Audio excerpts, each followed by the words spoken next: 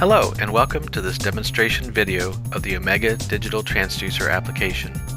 In this video, I will show you some of the most useful functions of the software.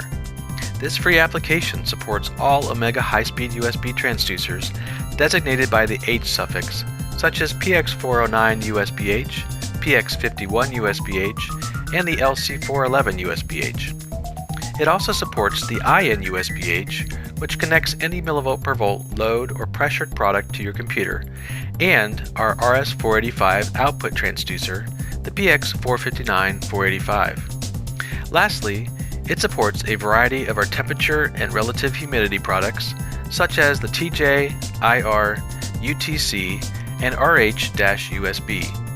The digital transducer application can be downloaded from the omega.com website by visiting the product page and clicking the software link. Once you have installed the program and connected your sensors, the Channels window is the first window that you'll see. The other windows, Configuration, Charting, and Logging, are accessible by clicking the tabs in the top left area. In addition, there are two drop-down menus, the Tools menu and the Help menu. The Tools menu provides some useful utilities such as configuring the serial ports, detecting sensors, etc. The comprehensive Help menu is quite extensive. It covers all the features in the four windows,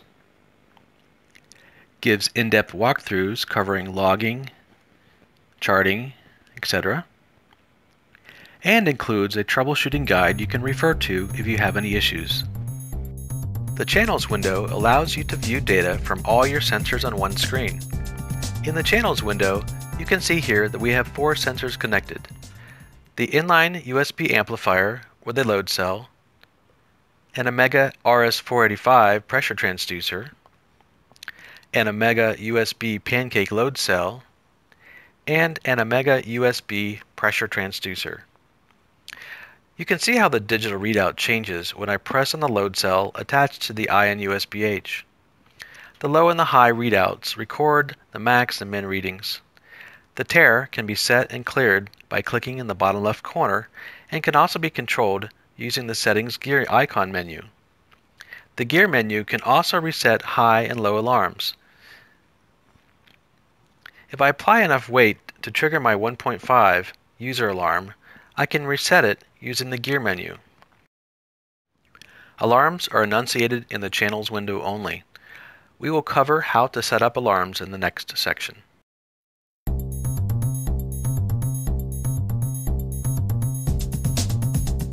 The configuration window allows you to set parameters for your sensors. Now select the sensor you want to configure. I will select the IN USBH connected to a load cell. Now I can set items such as the channel title, the polling rate, in this case from 1000 per second to once per 30 minutes, the display update rate, and the engineering units. The engineering units change depending on the sensor type. I can set custom scalars and offsets to create my own engineering units. You can see that in the Channels window, I have 1 pound applied. I will click back to the Configuration window, set my custom scalar to 5, and enter the word Custom in the Custom Unit Name area.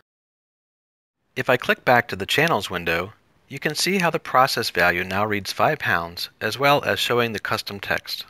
Note that the user alarm trigger has updated to the new scaling. Also in the configuration window, I can set the decimal places displayed, and I can also apply 3 different filters.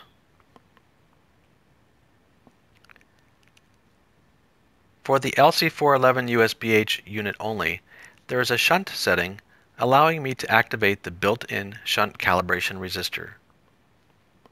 Note that I must press the Apply button for changes in the sensor configuration window to take effect.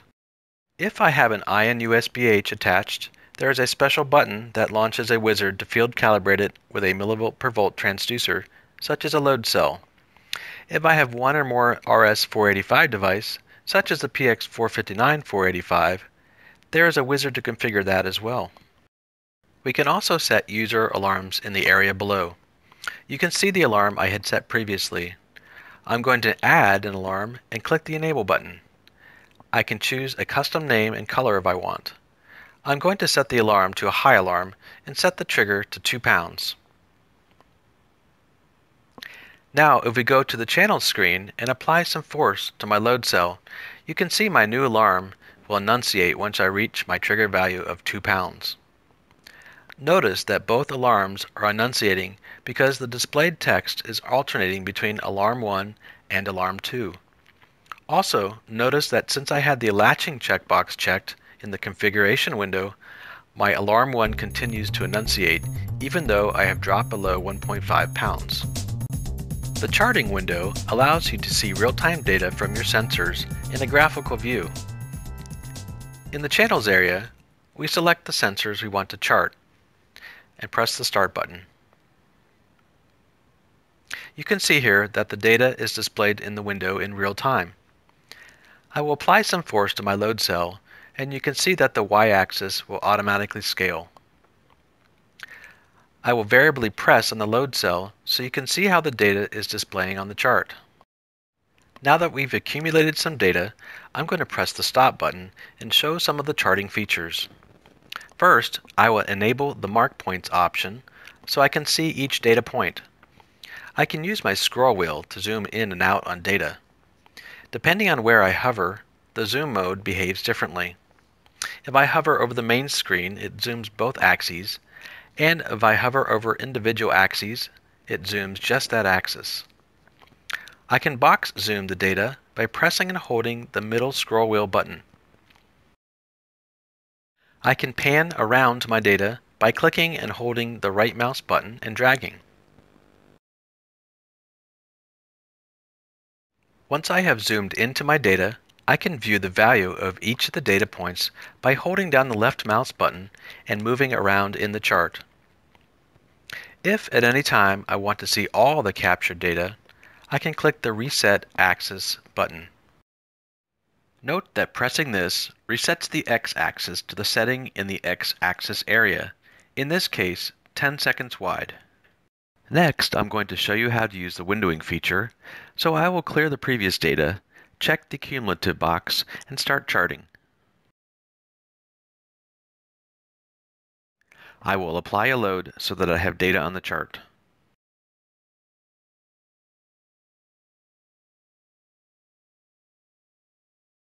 Notice that the window is displaying all the accumulated data on the screen. This is because I have the cumulative checkbox checked. If I uncheck it, the x-axis will have a fixed time value. The window size is currently set to 10 seconds, so you'll see that the window displays the most recent 10 seconds of data while saving the older data. If I change the window size to 1 minute, you can see that the window size changes accordingly. The window size is settable from 1 second to 30 minutes wide. I can toggle between cumulative and fixed window sizes. Note that if I zoom the x-axis, the data will stop scrolling. The data is still being collected, and I can click the Reset Axes text to begin scrolling again and see all my data. I can stop the graph and save it as a PNG file. Charting can be stopped and restarted repeatedly. Data is only deleted when pressing the Clear Data or Reset buttons or by closing the program. The y-axis area allows you to change the position and scaling of the y-axis and is useful if you have mixed engineering units. The channels area lets you control the color and engineering units of the data and set the real-time cap, which adjusts the maximum number of data points displayed on the chart during real-time charting. The logging window allows you to log the data from all your sensors. Here, we select the IN USBH and the LC411 USBH and press the Start button. In the Stats area, we can see how the samples are accumulating, as well as some other useful information. Once I have accumulated the amount of data I want, I can press the Stop button. You can see that the start time, stop time, and total number of readings are displayed on the right. I can export the data to CSV or Excel by clicking on one of the two buttons below. I will save as Excel. Once Excel automatically opens, you can also see the relevant data for the channel in the Excel header, including units, custom settings, start and stop times, sample counts, and the low and high process values. I can select my data and insert a chart.